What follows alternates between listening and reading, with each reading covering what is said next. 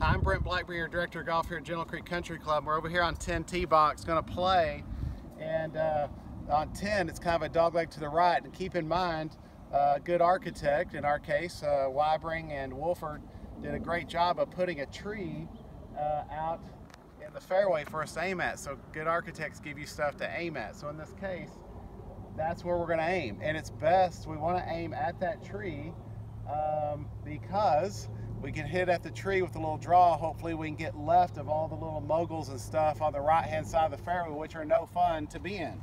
So gonna try and aim at the tree, and we got plenty of width, so we're gonna kind of let it rip.